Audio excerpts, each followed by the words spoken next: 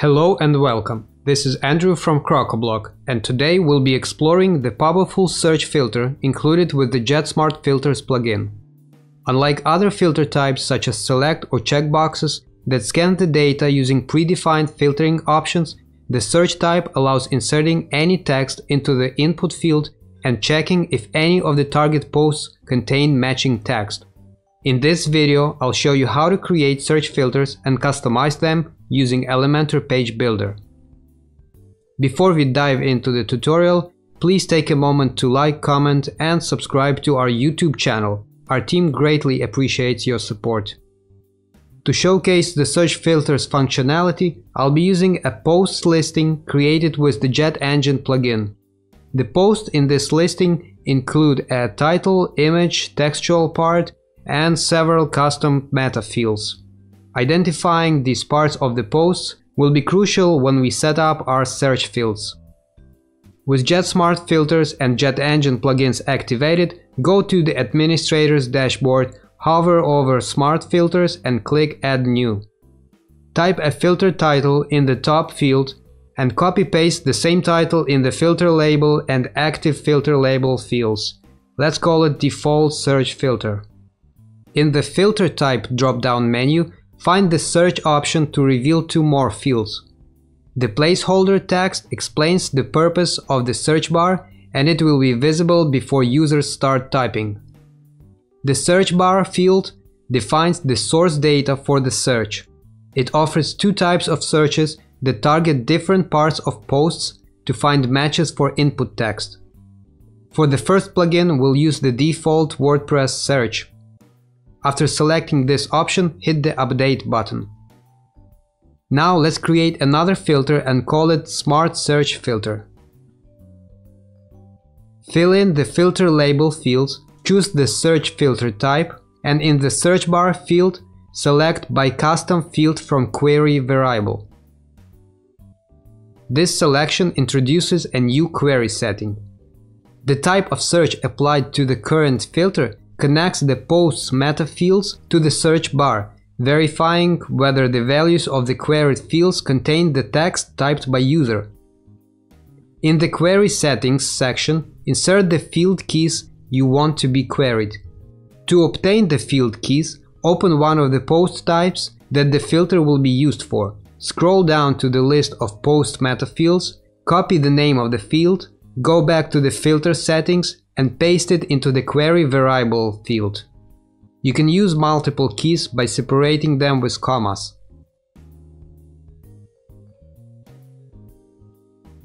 If you go to the JetSmartFilters dashboard now, you'll see the two filters we just created.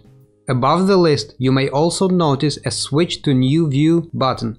Clicking that button changes how the filters dashboard looks, making it more comfortable for managing multiple filters, as it allows sorting all options by date, type, or data source. Additionally, you will see a slightly different interface when adding a new filter, with the order of filters settings rearranged. The crucial difference, however, is that when using a JetSmartFilters searching engine here, you will see the dynamic text button next to the query variable field. Using this button allows you to pull sets of meta fields created by different plugins, such as the JetEngine's taxonomy builder. Let's now go to the Elementor page with the post listing and apply our filters to search through it. On my web page, I have posts displayed using JetEngine's listing grid widget. In the widget search bar, type Search Filter. This is a filter widget that becomes available after the JetSmartFilters plugin is activated. Drag that filter and drop it on the post listing, and it will appear in the top part of the container that holds the listing widget. The content section of the search widget settings is where we choose which filter to use and define its basic settings. In the Select Filter field, start typing the name of one of the created filters. Select it. In the next field, choose a plugin that provides a widget that the filter will connect to. Since we're using JetEngine's listing grid, click JetEngine. The Apply type defines when and how the filtering is applied. The Ajax option means that the result will appear after clicking the search button without reloading the page.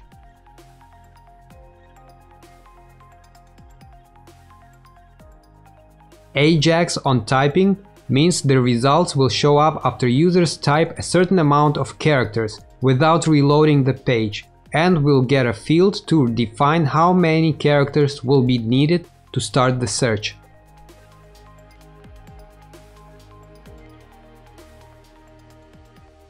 Page reload means the entire page will reload after the search button is clicked.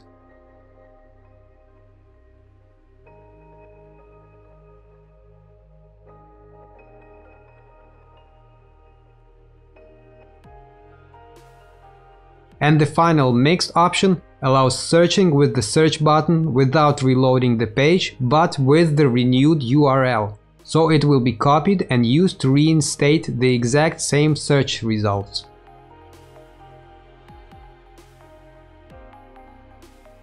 If you're choosing an option that requires users to click a button for searching, you will also see several additional settings for modifying the button's appearance. You can change the button's label, select and add an icon to it, or hide it, so the search will happen after users put in characters and hit the Enter key. The Show Filter Label toggle will make the filter label visible, providing you have previously used an option for creating a filter label. The next field is called Query ID. This is where you can type the custom ID of the listing widget that should be connected with the filter. If you only have one listing on a web page, don't bother filling in this field. But if you have 2 or more listing widgets, you may find that the filter is acting inadequately. Let me illustrate how to use the query ID now. I will add another listing grid above the existing one and populate it with another post listing I have already created. The posts in the new listing also have a meta field targeted by our filter, and some of their values coincide with field values of the post in the original listing. Let's check the page on the front end and see how the filter functions now. I will type a field value that some of the posts of both types have and hit the search button. Now both listings display only posts with matching field values from the first listing. Because we didn't assign a specific widget, the filter searches only posts from the listing that appears on the page first. Let's go to the backend and solve this situation by assigning query IDs. Go to the advanced settings of both listing widgets and in the layout section type an original ID in the CSS ID field. Now go to the search widget section and insert one of the listing widget's IDs in the query ID field. If you type the same text in the search field on the front end now, you will see filtering taking place only in the listing that is connected with the search widget by using unique IDs. But what if you want to filter content in both widgets using a single filter? We cannot just use the same CSS IDs for listings, because the filtering engine will work as if there were no query IDs used, and will target the first listing grid on the page, while sending search results to both listings. In that case, we should use the next and final option in the search widget content settings, which is activated by the Additional Providers Enabled toggle. After clicking it, hit the Add Item button and choose the plugin that provides the widget that you want to add to search sources and the unique ID of that widget. Let's adjust these settings according to the data we used for creating that additional listing widget and proceed to the front end of the page. Use the same input as we did the last time. Voila! The filtering happens in both listings simultaneously. Back to the search filter widget, there are style and advanced settings left. The style settings allow modifying the appearance of every widget's detail, such as the search bar and button size and position, border styling, typography options for the input text, and so on. The advanced settings are similar to those of other Elementor widgets and control the entire widget's appearance. For example, here you can choose the search bar background, motion entrance animation, position within the container, responsive visibility settings, and more. I will now go back to the content settings and switch between the two filters we've created to showcase the difference in how default WordPress search engine and the JetSmartFilters plugin perform. First, I'll select Default Search Filter in the Select Filter field and check the web page on the front end.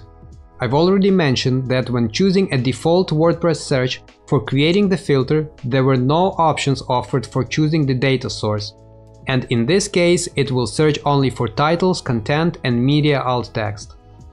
For example, I have a selection of posts about books here. If I conduct a search using a book title, the filter will provide me with the right results, because the book's titles are used for post titles. But what if I want to search for a book by author's name?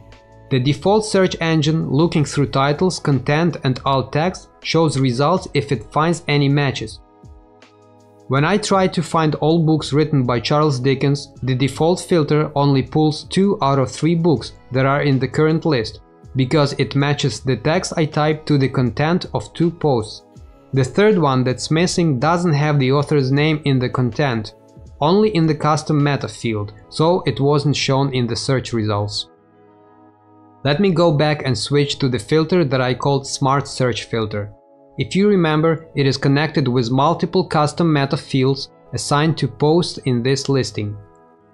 These meta fields hold information about the book's titles, authors, years when they were published, where they were published, and short descriptions. So now when I type the author's name, I'm sure to see all posts that have the value I typed in relative meta field. The same works for other meta fields I mentioned. I can also type descriptive words about the books and see if their descriptions contain those words. So what is the difference between using the default WordPress search and the one provided by the JetSmartFilters plugin? The first option only searches through the essential parts of the post. JetSmartFilters allows searching through post meta fields, which provides more ways to find what you look for. The meta fields can contain the same information as the post title and content and much more, which may be not visible on the front end but only used for searching. There's one more detail I should mention to better understand how the JetSmartFilters search works and what it can be used for. If I try to find a certain post by inputting values from 2 different meta fields, I will get no results, because the search will only target posts that have a single meta field containing everything that's in the search bar. However, I can create multiple search filters connected to different meta fields. In this example, I made 3 additional filters with labels that hint at how you can search through the listing. This way, it's possible to mix and match different values to find precisely the item you need and also to learn about what's in the listing quickly. This functionality is similar to the Select by Category filter, but allows typing the value instead of finding it in the drop-down list. That is all about the search filter functionality provided by the JetSmartFilters plugin, a simple and convenient tool. If you found this tutorial helpful and want more insightful tips, stay tuned by subscribing to our YouTube channel. See you next time!